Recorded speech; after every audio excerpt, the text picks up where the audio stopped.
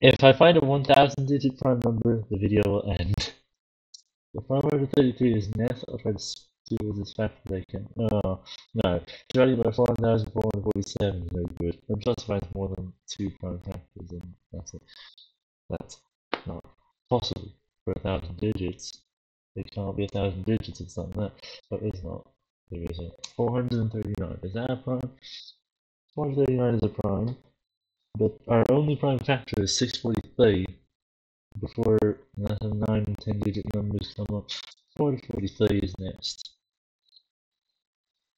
787, and then we get a 900 something digit number for the next prime number that pops up. But it still cannot fully factorize this because it's really big. So we can lose up to 25 digits, and in most cases, this is why we could lose at most 20 digits before the number is lost, and it cannot go further before it reaches its own time limit. Stop pressing the shift key by itself. This cannot be over 1000 digits.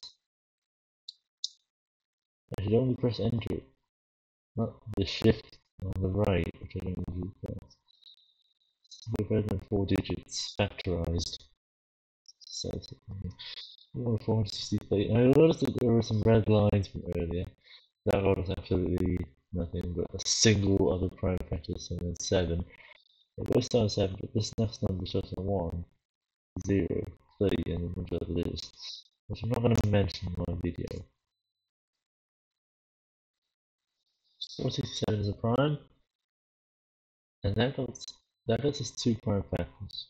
One being 10 digits, which is really nice. Like, we got a 479, now 481 is not a prime because it's 13.67.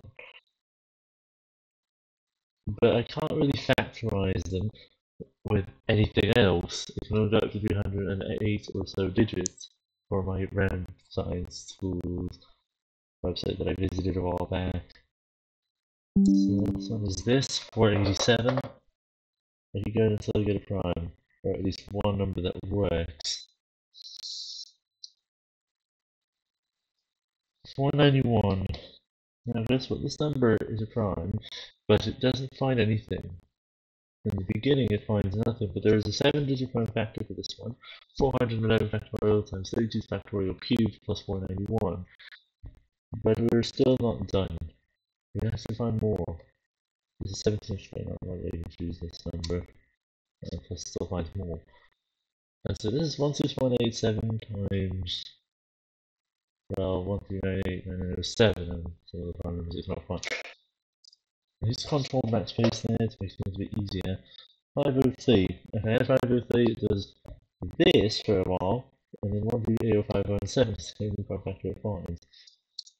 509. I'm learning from my past errors. 761, that finds quickly, but it doesn't go much further. 6 only. 511. Not a prime. 773. So, what would be the next number I could do? 117, right? Okay. This is also not prime. 11 times 47. 521. Now here it doesn't find any prime factors. For a little bit, it will find nothing. But then it finds, oh, there's a 13 digit or a 14 digit. There's 14 digits. If you're fun there. Stop wasting clicks. I'm so serious. So 4 minutes now since they started. I don't want to say anything bad in my video. Now, sadly, my headphones are connected and the audio may sound a little crackly. 523, that did nothing. 541, I might do the same. It did the same, never mind. 547 is next. Oh, I had 54, that's terrible. This one is 2 prime factors. But our number is not prime. Obviously. Any number divisible by a number other than 1 or itself is not a prime number. There we go. So this number is 997 digits. Why is that the case? Let's check how many digits that original number was. 2004.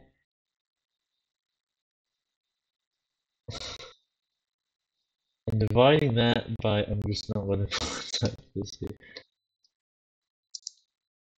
19497. We get a 1000 something digit number.